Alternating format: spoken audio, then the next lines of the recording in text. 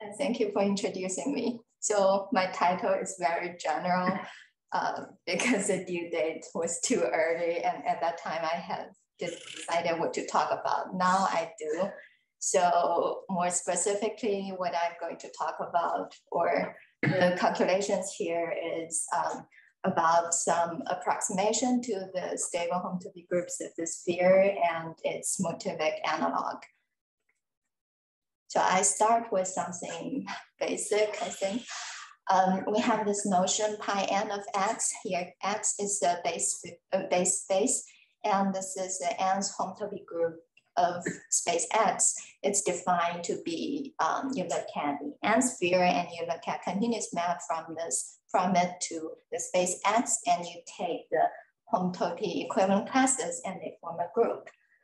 And in 1937, Friedentov proved this theorem, this suspension theorem, and the theorem says that if you look at the sequence from pi n of x to pi n plus 1 of x mesh as one and continuous, then this sequence of maps will eventually stabilize. So that means at the end, you will get all isomorphisms.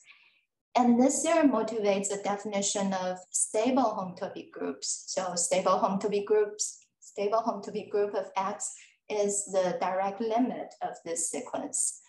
And in topological spaces, the most basic objects are spheres. So we want to understand the stable homotopy groups of the sphere. And this object, it turns out to be pretty hard to fully understand. And describing the stable homotopy groups of the sphere, it turns out, it has been fundamental to algebraic topology for the past 90 years. And it turns out to be important. This thing, it relates to questions in geometry. For example, Poinchagen's result says that you can describe quadratism classes of stiffly framed manifolds using the stable homotopy groups of the sphere. And there is also this Milnor result saying that the classes of exotic n sphere can be described using this thing, and also the Ferrari invariant. And also the study of this question, computing pi star of S, is stimulated the invention of many other techniques that connect to other fields, for example, chromatic homotopy theory. So to compute this thing, we need some computational tools. And one of the most important computational tools is spectral sequences. And I will just briefly describe what the spectral sequences. So this is from Wikipedia. Spectral sequence is a means of computing homology groups, or in our case, homotopy groups, by taking successive approximations. In a spectral sequence, you have the following data. You have for each n, you have En, which is a bigraded Z module. And you have Dn, which is an anamorphism on En, and that's the differentials. And how usually the computation of a spectral sequence works is the following. Okay, so you start with E1 and D1. So E1 is a E1 page and D1 is a D1 differentials on the E1 page. And the E2 page can be obtained by taking the homology from the previous page. And now you have E2 page, and then you analyze the D2 differentials on the E2 page, and then E2, D2 allows you to go to the E3 page by taking homology, and then you go to E4, E5, E6, and you continue doing this until everything stabilizes and you get to the E infinity page. In the spectral sequence calculation, the E infinity page is usually close enough to what you want to compute. And yeah, so to compute the stable homotopy groups of the sphere, there are two very important spectral sequences. One is called the Adams spectral sequence, and the other is called the Adams-Novikov spectral sequence. And the next page, I will show you some charts of these two spectral sequences, which when I first saw them, I felt overwhelmed. So this is the atom spectral sequence E2 page. This is a bi-graded Z module. And if you zoom in, you can see lots of dots and lines. These dots, they are the Z modules. Actually here, each dot is a Z mod 2, and the lines, they're indicating the multiplicative relations of these dots, and the color lines are differentials. So this is just to give you a sense of how the spectral sequence is like.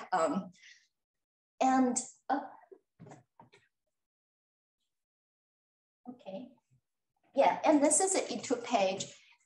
So in spectral sequences, a later page is a homology of the previous page. So a homology is you need to take subquotient. Therefore, when you go to later pages, you get fewer and fewer things. So this is pretty complicated, but E infinity page of the atom spectral sequence is clearer. Oh.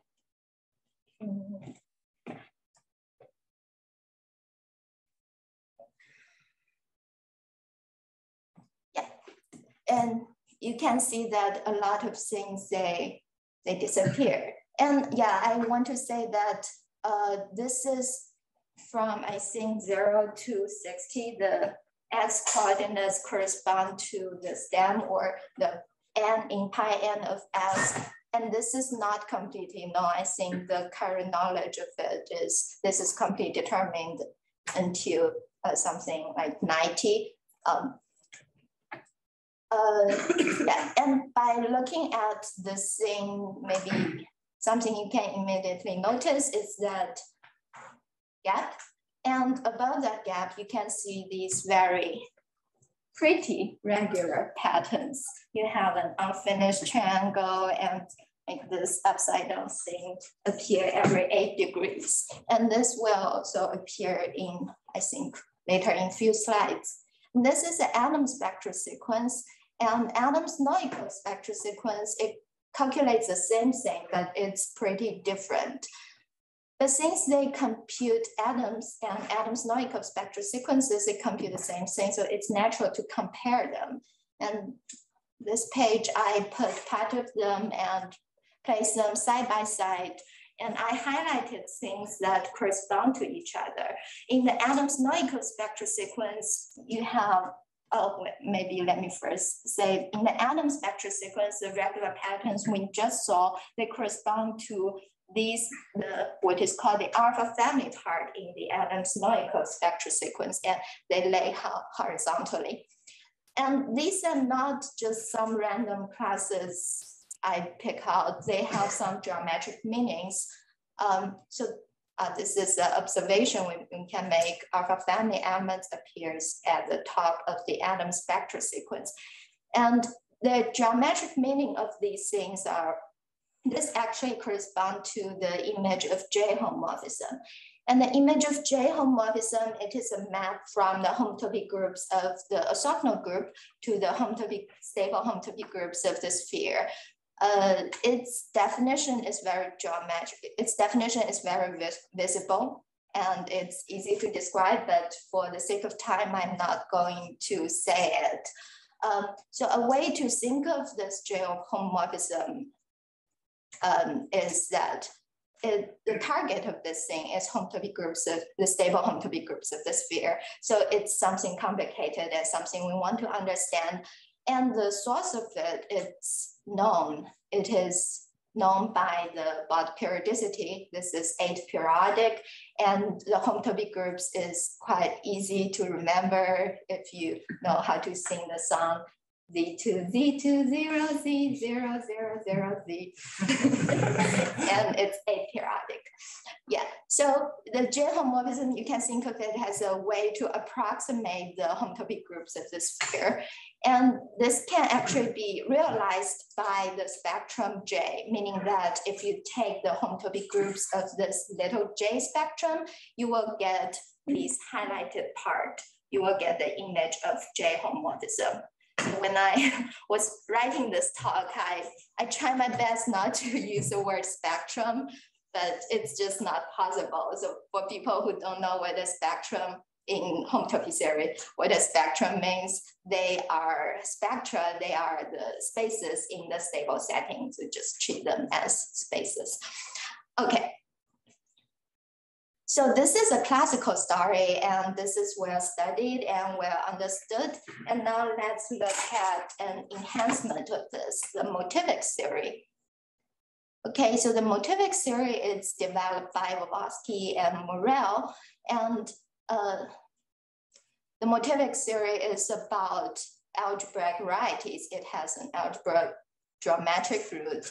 You can think of the motivic stable homotopy categories to be stable homotopy categories for algebraic varieties. So for each base field K, you have smooth schemes over K, and similar here for each base field K, you have a different category, and the structure in that category encodes the arithmetic information of the base field. And the motivic category, it has application in number theory and algebraic geometry. It is the key to the solution of Vygotsky's solution to the Milnor conjecture and Bloch-Kato conjecture. And on the other hand, because this is a stable homotopy category, so it also makes sense to talk about the homotopy groups of the sphere, the stable homotopy groups of the sphere. But now in the motivic category, they are bigraded. And this thing, it contains number theoretical meanings. For example, if you look at pi and n, then this is isomorphic to the nth Milnor with K-theory groups. So this is some connection of the motivic category, the motivic theory to number theory. And it also relates to the classical stable homotopy theory. So you can, for an appropriate base field K, you can recover information in the classical stable homotopy category, but they're harder to calculate. So it's harder to calculate this bigraded thing. Less is known if you compare that to the classical stable homotopy groups of the sphere. So we just talk about this classical story of approximating the stable homotopy groups of the sphere using little j. And you may wonder, oh, if the same story works here. So a recap of the classical story we just talk about. So we have this Adams Novikov spectral sequence and Adams spectral sequence, two spectral sequences, and the highlighted part, they correspond to each other. And the highlighted part, they are captured by the spectrum J. So you can think of this little J spectrum as an approximation to the sphere, and the pi star of J is capturing this very regular pattern in the stable homotopy groups of the sphere. Motivically, we can also define a motivic version of the little J spectrum that is worked by Bachman and Hopkins. And well, that only happens when the base field is not of characteristic 2. So for many of the base field, you can define the motivic version of J. And in work with Belmont and Isaacson, and also in work with Quigley, we calculate the motivic analog, this bigraded homotopy groups of J, motivic J over these space fields. And yeah, we have the calculation. I mean, this is a weird way to state a theorem. The calculational tool we use is something called the effective slide spectral sequence, which is invented by Vygotsky. And the effective slide spectral sequence is analogous to the Adams-Novikov spectral sequence, so like things like in this picture. And we also have the Adams spectral sequence in the motivic category, the motivic analog of the Adams spectral sequence. And if you compare the results, then you will see a similar correspondence between these computational answers. So I put some charts here. The larger chart is part of the effective slice spectral sequence for the little j, and the smaller chart is the motivic atom spectral sequence of the motivic sphere. So both are over, I didn't say it, both are over base field R, real numbers. And yeah, you can see this appear here, but there are some filtration difference, so it's not exactly the same, but if you look at what groups they are, then they correspond to each other perfectly. This is just part or one section in our computation, because motivically you have this extra grading. So the homotopy groups becomes bigraded, and the spectral sequences, they become trigraded. So what we are actually calculating is a three-dimensional thing, and this is just a section in it. If you go to other sections, then things can actually be pretty complicated, not as simple as this, but still they captures this regular pattern in sphere. So this is just a different section, but the larger and smaller pictures they're the same. They're from the same spectral sequences. The larger one is from the effective slice spectral sequence for J, and the smaller one is for the sphere. And you can see that it's capturing the top of the motivic atom spectral sequence and discard the rest of things. Yeah, so this parallels nicely to the classical case. Okay, I think I'll stop here.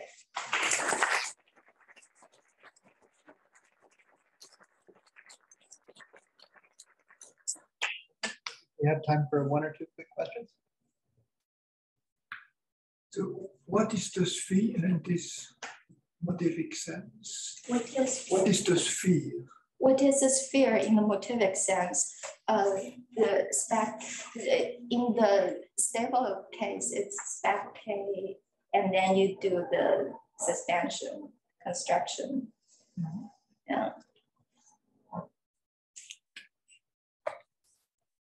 Would it be possible to say a few words about in the motivic setting, you had the bigraded pi as opposed to the classical setting, which is like single grading. So would it be possible to say a few words about like where the two gradings are coming from?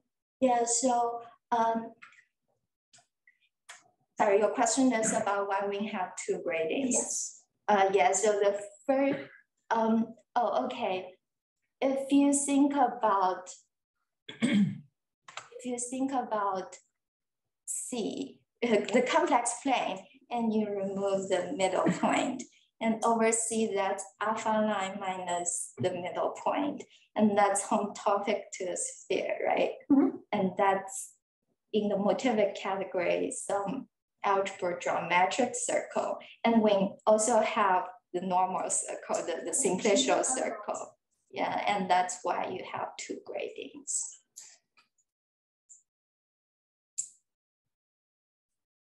Okay, let's thank Hana again.